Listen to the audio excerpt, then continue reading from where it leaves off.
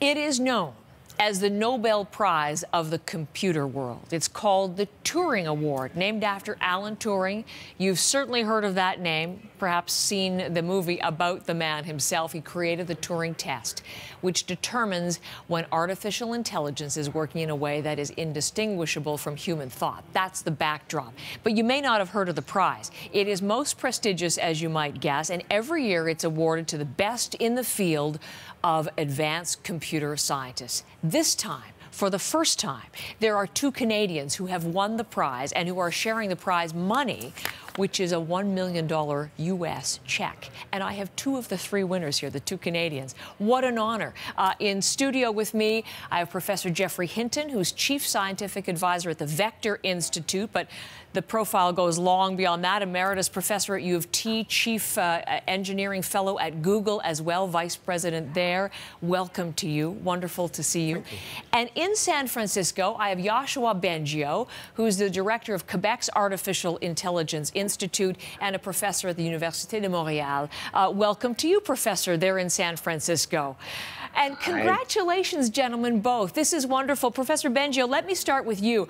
I'm wondering, forget the left brain analytical response. I want right brain emotion here. What was your reaction when you found out you had won this most prestigious prize?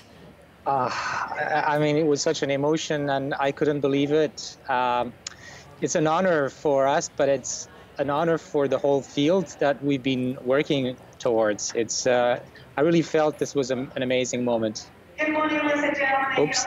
You're in the airport. We should probably clarify. We're going to get some, who knows, computer-generated voices or things joining us in our interview. But anyway, so big excitement on Professor Bengio's part, and understandable. Help us understand, Professor Hinton, in simple terms for us non-scientists, what exactly have you developed? So normally if you want a computer to do something, you tell it exactly what to do. You write a program that tells it in detail what to do. Right. What we've been working on for the last 40 years or so is making something more like a brain, where you have a bunch of simple processing elements, like the brain cells, and they have connections between them. And the system learns to do things by being given examples. And what it does inside is just change the strength of the connections, like the brain does. Wow. So this is not me saying, you know, programming something, this is what you do. This is, you call them neural networks. Neural networks, This yes. is neural learning, like the neurons in our brain. Yes. And you've been working on this for 40 years. In those early days, I mean, people would have thought you were probably a little off your rocker, maybe a little bit, 40 years ago. Yes, for a long time people thought this stuff would never work. They thought it was a kind of romantic fantasy that you could take a big neural network and just train it from examples and it would learn everything. But it's not, in fact. It is not fantasy. It is coming to the fore. And we have some examples. And Professor Bengio, stay with me, because I'm going to begin with one of the things that, that is really in Professor Hinton's area of expertise. I've been noticing on my Gmail exchanges of late. Let's pull this up on the computer. I write a note. Look at these bottom things. Somebody writes a note, and then instead of my having to even write, is this the computer suggesting what I should be responding? So what's happened is the computer can see how other people responded to Gmails, and it can understand the relation between the Gmail you got and the Gmails other people have got, even though they're not identical, and it can figure out what's probably an appropriate response. So this is example of precisely what you have come up with. This is a neural net that's looking at the words in the Gmail, and inside the neural net there's neurons getting active, and it's predicting what kind of response you might want to make. So I might want to click on it. It's doing the thinking and the writing for me. Professor Bengio, you're in the area of language as well, and we have some video here. This is applied in the area of translation as well. Explain that part, if you would. Yes, of course. So this is not something we expected just a few years ago, that a neural network could take a sequence of words, which was just a bunch of symbols, that don't have an intrinsic meaning by themselves, and going through all of the computations that Dr. Hinton talked about with a large neural network, could produce another sequence of words that would correspond to the translation, say, from a sentence in French to a sentence in English. And what's interesting is that they're doing all this and at the same time capturing some of the meaning of the words, so that words that have similar meaning and similar grammatical role will end up being represented in a similar way. And that allows those systems to get the right answer in new sentences that they have never seen before. And that's why these things have been deployed, for example, in Google Translate and most industrial translation systems. And we're seeing but the same video. technology is being used for all kinds of natural language understanding tasks. Okay. This is video that Google's provided, so we're seeing it in terms of how they are depicting that. If we want to even look at further application, Professor Hinton, how does this work for healthcare, for example? So there's going to be massive applications in healthcare. Anytime you need to interpret what's in an image, like a CAT scan or an X-ray, at present that's done by people, and people differ from one another and their attention lapses. Computers are already as good as people at quite a few of those things, and they're getting better all the time.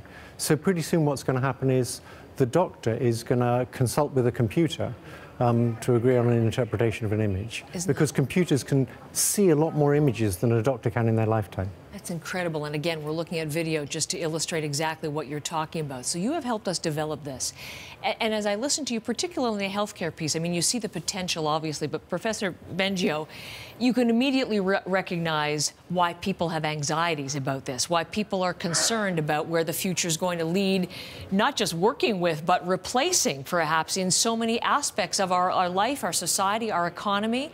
We're talking a lot about people's worries about AI and robotics. How do you answer them, Professor Bengio?